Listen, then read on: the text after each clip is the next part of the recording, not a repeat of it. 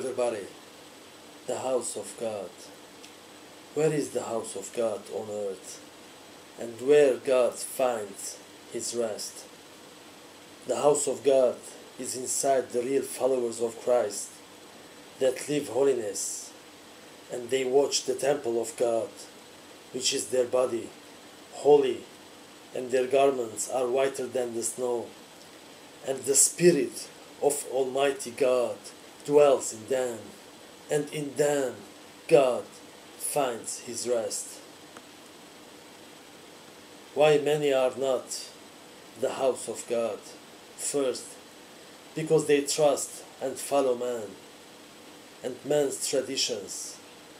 In Jeremiah chapter 17, verse 5, thus said the Lord, cursed be the man that trusts in man and makes flesh his arm, and whose heart departs from the Lord. How can God dwells in them? They trust in man, and their hearts are away from him. Second, they prefer buildings to call them temple of God, as in the Old Testament.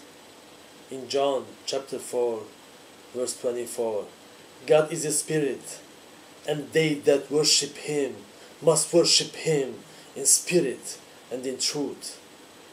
And also in Acts chapter 7, verse 49, heaven is my throne, and earth is my footstool. What house will you build me, said the Lord? What is the place of my rest?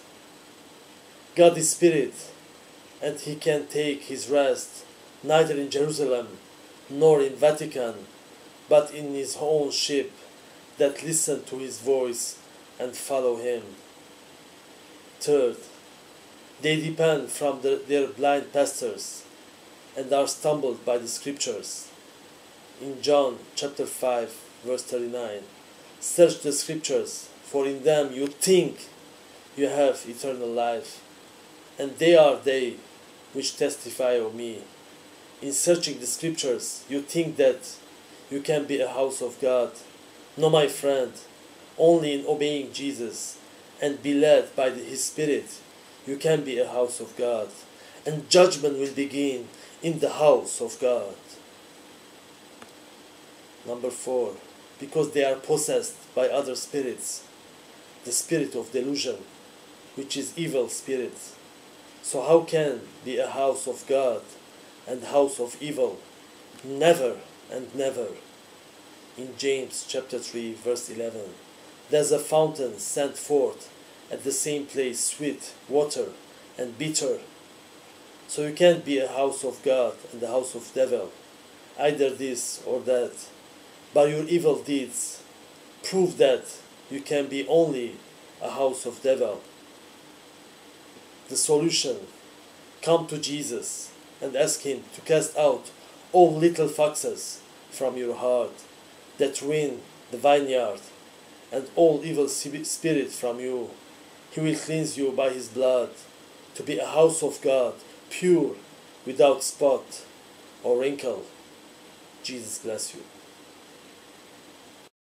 Even so, come Lord Jesus, come. Even so, take your pride away. How my soul longs to be with you, my Lord. Even so, come Lord Jesus.